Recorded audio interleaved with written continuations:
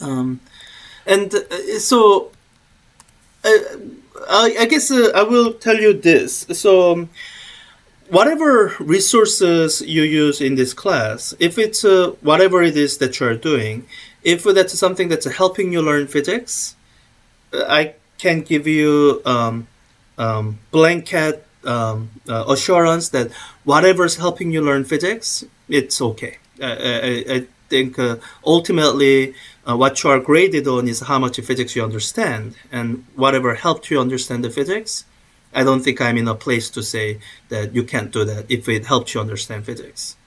Now, whatever it is that you do that doesn't help you understand physics, you can guess correctly that there's something in the honor code that will correctly label that as an act of academic dishonesty. So if you're using a tool like a generative AI, as long as you are using it to helping you learn physics, hey, I think that's okay. If you are misusing it, if you are abusing it, then you will eventually get your comeuppance, whether that's in this class, in terms of your final course letter grade, or maybe, you know, the career you go into, they expect you to know physics and you don't, and that's going to limit your career prospects. That's possible. So, so what I'm doing here is I'm not cheating. Let me get a response from Perplexity and kind of critique its response. So I'm going to ask this question and then see what Perplexity says. I have a paid for account, so I have large number of Copilot users available. So I'm going to use that, and it's also using GPT4 to respond. Don't know, it doesn't say GPT4 in places anymore, but I'm pretty sure it's based on GPT4. So, okay, that's the question. Yeah, defined exactly, long history measurement, refinement, okay. So yeah, there are those long histories. I'm pretty sure this is from like Wikipedia. And yeah, if your answer is based on that, I mean, you can give it as a historical background, but that's not the main part of the answer. Yeah, again, historical background, great. Still not what I'm looking for. Historical background, great. So what this is saying is, by this time, they had 1, 2, 3, 4, 5, 6, 7, 8, 9-ish, 8 to 9 significant figures. This plus minus 1.1 says the 6.2 in the last couple digits is the best estimate, and they have an uncertainty that says speed of light might be 7.3 or it might be 5.1. So that's what this uncertainty is. But even 1, 2, 3, 4, 5, 6, 7, 8, 9-ish significant figure, it's different from infinite number of figures. So how did they get to have infinite number of figures? That's this. So this paragraph is actually the key piece of information that I'm looking for. So other than this being over long, like it's got 1, 2, 3, 4, 5 paragraphs to get to this, when it could have done it in maybe 2 paragraphs. 3 of those are unnecessary. Yeah. So speed of light is defined to be this exact value by how we define the length, how we define meter. So you could actually go the other way. You could give a history of the definition of meter. We used to define it based on the circumference of Earth. And then I think at some point there was an artifact, like a meter bar, that was kept in some vault somewhere. There were copies made of it. That reference meter is how we define the meter. And the artifact-based measurements, the biggest downside of that is sometimes artifacts change. And you don't know if... it's hard to tell, is it your reference objects that changed or is it something else? And, the precision with which how you can measure that artifact also, it's got things. So speed of the meter is the first of the fundamental or SI units that were defined by using physical constant, speed of light. And in the years following, 1983, we've redefined the kilogram using Planck's constant. That's fairly recent. And have we redefined the second? So I think a second is still defined using some Cesium transition. So I guess you could say that is actually based on fundamental constant as well, rather than on, like anybody can build the Cesium atomic clock. You don't have to have a reference object. So yeah, it's yeah. So this was made because the light could be measured with such high precision. So that was the way you could define meter more precise than you could using a physical artifact. So yeah, this is a good answer, just a little bit over long. All right, let's look at the next question. And I wouldn't be surprised if Perplexity answers all 5 questions right. And if you're using a tool like a Perplexity, my only ask to you is make sure you are using it to understand the physics, not just to get answers to submit.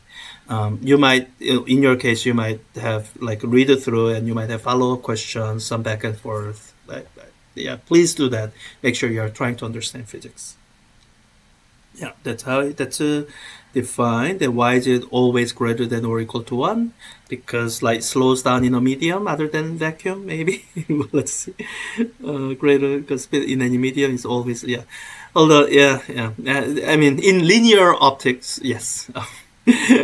In like upper division, graduate, nonlinear optics, you can find the situations where index of refraction is greater than 1, negative.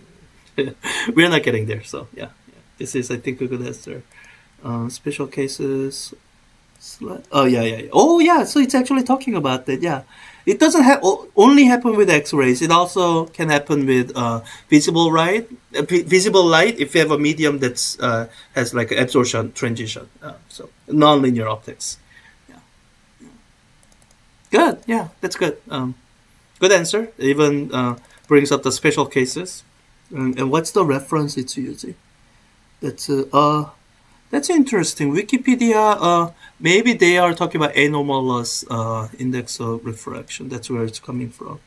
Dispersion, yeah, nonlinear optics, yeah. Although, would that be where it's coming from? No, I don't know. Maybe complex. Yeah, I guess this is the section that it's referring to. Yeah. Anyways, good answer. Let me just go to the next.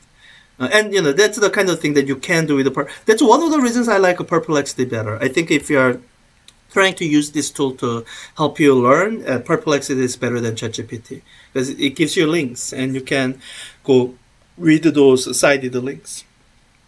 Maybe some of them cover the material that we didn't cover in the textbook or my lecture. Okay. Comparing, contrasting. Reflection and refraction. Yeah, so it should tell you about law of reflection and Snell's law. Angle, yeah, that. Yeah. Good description. And Snell's law, okay. Is it doing? It's not doing comparing and contrast, right? It's just stating these two things. Predicting direction. Yeah, what law tell you how to, this is just me trying to make sure you mention Snell's law. But it's not really doing compare and contrast. It's not really following directions. But in terms of giving information on laws of reflection and refraction, sure. That's fine. Not a problem. Okay. I guess you would use critical angle. Which I think one of your homework questions in the problem set involves, which I'll try to do at this session. Yeah, total critical angle, yeah. And then that occurs, and you see that the angle where the transition happens.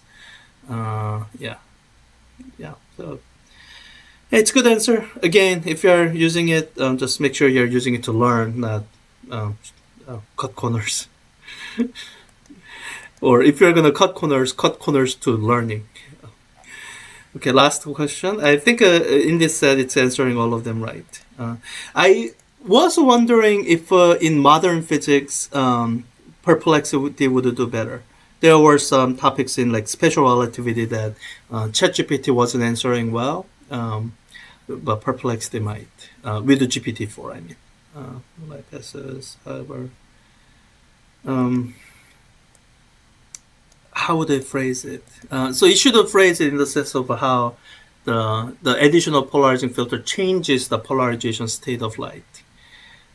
Because first polarize the light, second blocks this not one. Yeah, okay, between the two.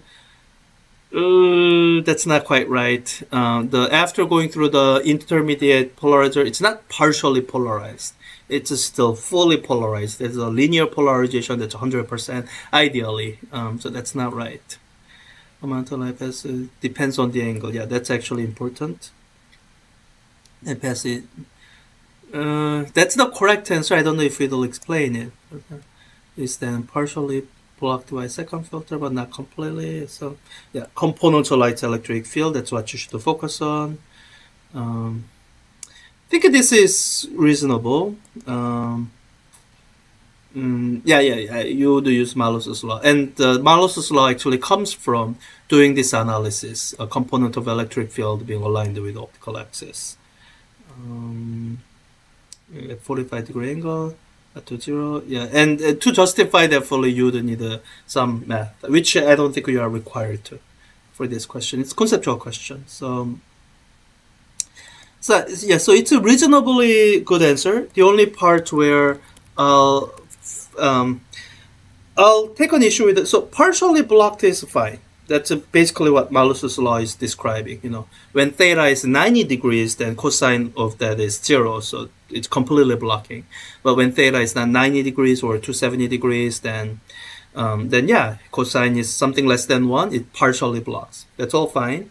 Where it's giving a wrong statement is where it says it partially polarizes the light. So once you have a polarized light, it's actually kind of difficult to unpolarize it. So the additional elements, they don't make it only partially polarized, it's still fully polarized. It's that light was polarized one way after passing through something that's at 45 degrees, then the light is now at 45 degrees. So when it's going through that last filter, it's at 45 degrees relative to that last filter. So, so yeah, other than that tiny little thing, mostly good answer. So yeah, that's the set of conceptual questions. Yeah, in about a year's time since these came into the scene, it's gotten better, where I can no longer say, you know, don't use them, they give you terrible answers. It more often gives good answer than bad answer. So just make sure you're using it to learn, not cut corners or cheat.